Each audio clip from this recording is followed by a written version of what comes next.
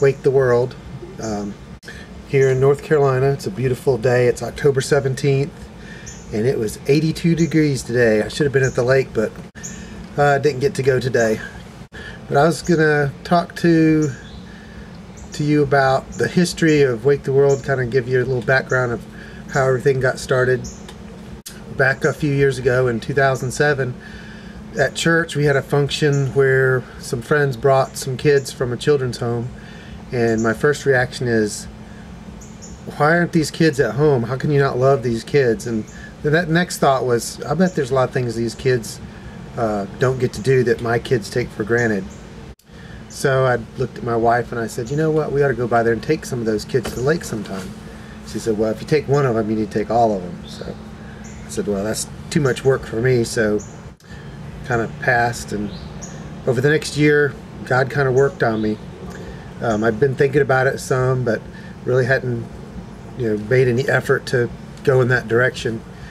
And I got in a bad car wreck. A lady hit me from behind doing about 110 miles an hour, flipped my truck a few times, but I basically came out of it pretty much unscathed.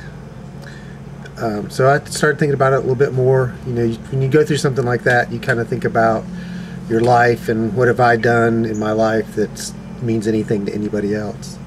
So it was on my mind, but I still had doubts. I started thinking about, or coming up with excuses or whatever you want to say. I just, like, who am I to go and take these kids to the lake? Why would they let me? I'm not anybody.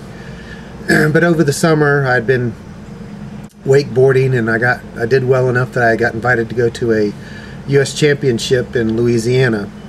And while I was down there, I won the U.S.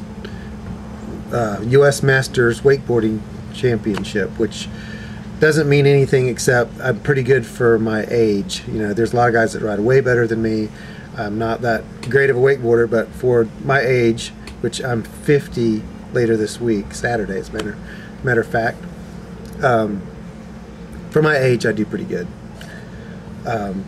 But anyway, that gave me the confidence to say, you know what, I'm going to do this. And I immediately called my friend Eddie, and he said, yeah, that sounds great. We'll do that. We'll help you do that.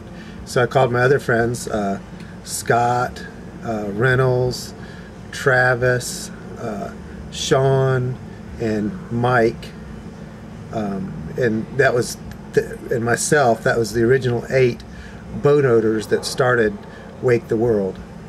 And we did it, well, we got back and I talked to Kat Barrier at the American Children's Home and told her my idea, and I was nervous, let me tell you, because here I am coming in with this idea, and it's like I didn't know if I was going to get shot down, like, no, we can't allow our kids to take a risk or do anything like that. But I went in, and she thought it was a great idea, and I went straight from there to the Baptist Children's Home in Thomasville, got another positive reaction, and from that point on I was on fire about getting it done.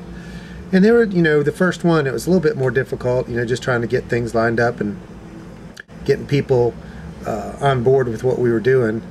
I have a